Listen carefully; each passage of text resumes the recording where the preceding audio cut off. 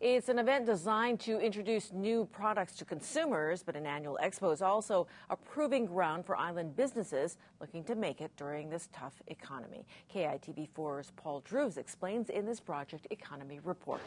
Before the Christmas shopping season, many businesses are getting a good idea of the hot and must-have items here in the islands. A lot of our vendors see our show as a really good place to really test out their new products. We are called the Food and New Product Show, and we focus on food, and this is a really good place to see if the public would have any interest in their products. It doesn't hurt that thousands come out each year to not only see the newest products, but buy them as well. Now that the recession is over, hundreds of businesses are hoping island residents are ready to shop.